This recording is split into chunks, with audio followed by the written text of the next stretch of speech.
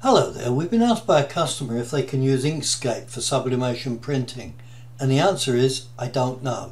So let's open up Inkscape and give it a go. So there we go. Whilst it's opening, I would say I tried this earlier on Inkscape 1.1 and it was a nightmare.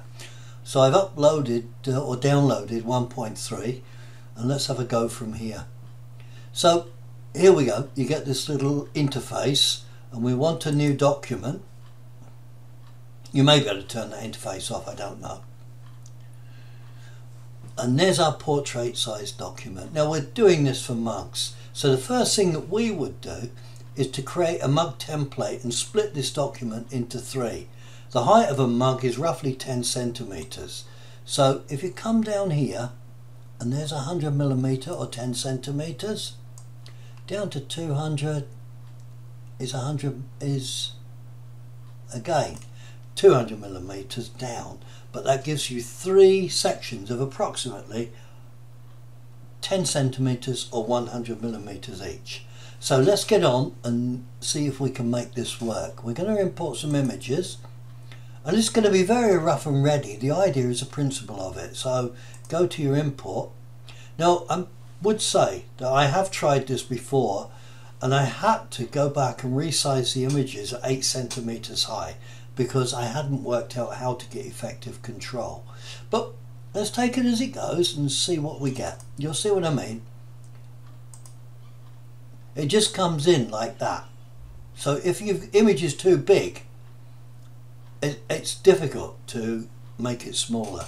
So as I say, I've resized these at 8 centimeters, 18mm. So there's a penguin image.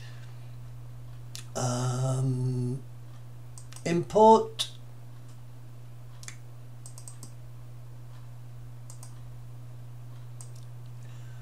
A red raccoon or a red something.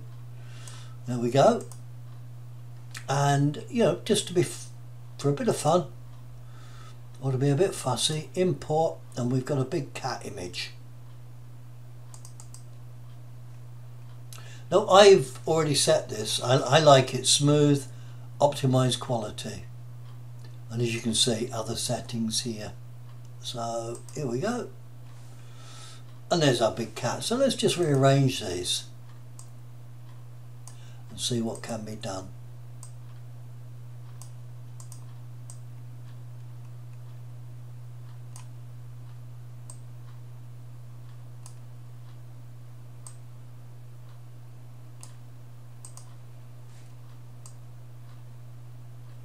And you can use guides to make things look pretty good. There you go. Let's get the height the same.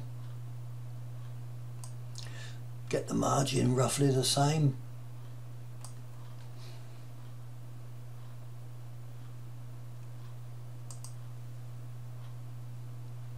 And we can overlap that a bit.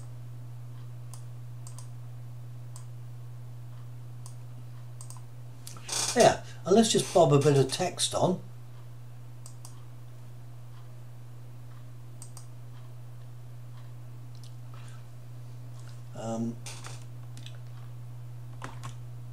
A day at Chester Zoo. Means nothing, but it's something. Now, I have no idea how we control text here. I dare say we can make it bigger, but I'm just going to cheat.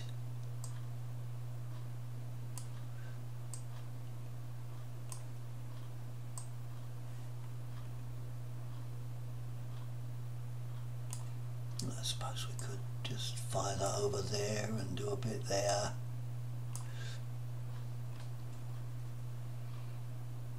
We could drop that down a little bit.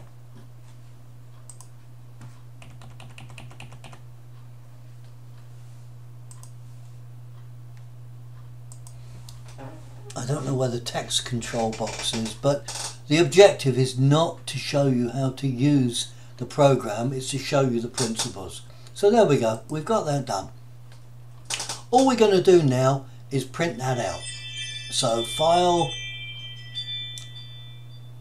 Print, and we select our Epson printer.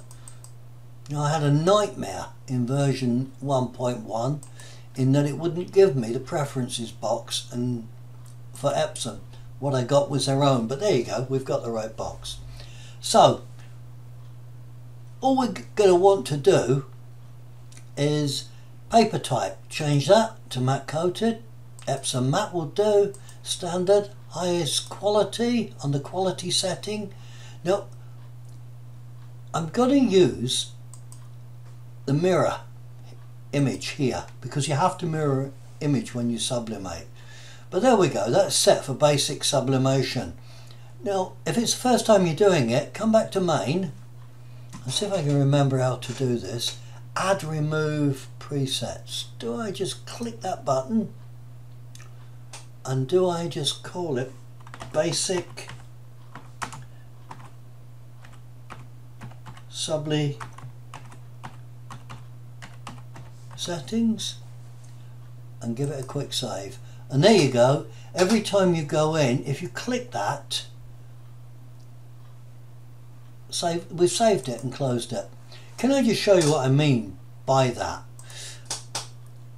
Let's take away mirror image and let's just go in here and change this to plain paper. Now when you go in, this is a speed dial kind of a thing. So you go in, you want to print, you want to get on and you can't remember what you're doing, just hit that thing and it'll sort it out for you. What you've done is you created a sublimation preset. So Epson matte, high quality, more options, and it's all automatically selected mirror image. So there you go, we're okay with that.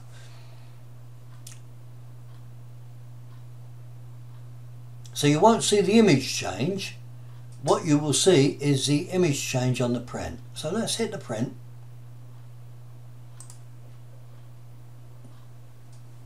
And that's exactly how you would do it. Now, I don't know the degree that Inkscape handles colours. That is something we're going to have to figure out as we go. But I must be honest, I like the look and I like the simplicity of what's going on here. So that's really that. There's one other thing I want to show you. If you don't want to mirror the image on the print driver, you can. And bear with me, I've not used this software. So we're here, let's go to there. Flip. So that effectively mirrors it there, and how you tell is the text. But let's unflip it. And et voila, bit of French there, that's it.